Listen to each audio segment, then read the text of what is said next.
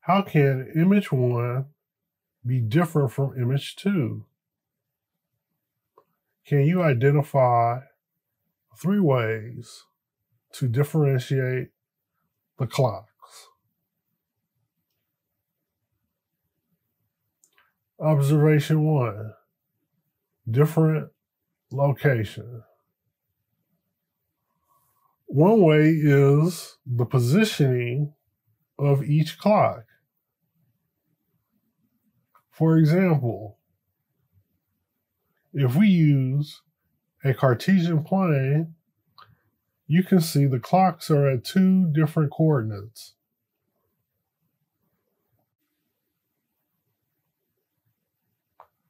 Observation 2, different time. Another way could be different times. For example, one clock could be set to 12 a.m. and the other clock could be set to 12 p.m. Observation 3, different time zones. We will use the time zones to uncover the difference between each clock. Obviously, if one clock is in a different time zone, then the other clock should have a different time. However, in this example, both clocks are in the same location. In fact, they are only 5 inches apart. Same location, same time zone. How could they be different?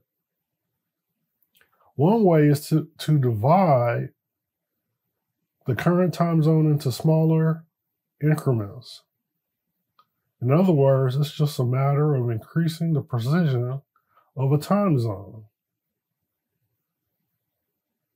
As an example, the clocks are in a city close to the equator. The width of a time zone near the equator is roughly 1,035 miles. So we want to cut up or divide a time zone into 1,000 parts. But each 1,000th of a time zone or a millitime zone is 1.035 miles in width. That is not precise enough. Next, we divide the time zone into 1 million parts, which equals 5.5 feet.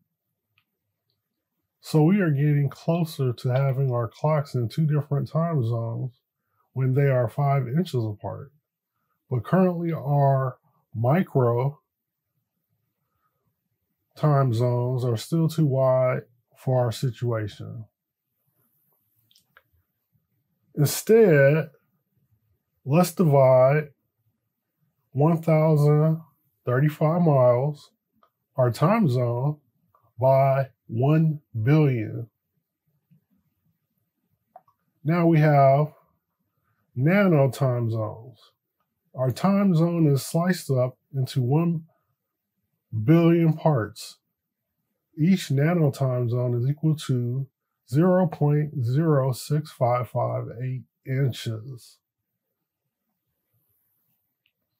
Now, if the clocks are 5 inches apart, then they are roughly 76 nano time zones apart, which may seem like a lot, but it is 76 parts out of 1 billion. But how would you count the difference in time between 2 nano time zones? You could use nanoseconds, picoseconds, or even seconds. It depends on how you want to position the decimal point. Or Create another system of time based on base 240 or base 120. Observation 4. As a bonus, a fourth way to differentiate the images is to identify that they are labeled differently, such as image 1 and image 2. Are there more possibilities? Yes.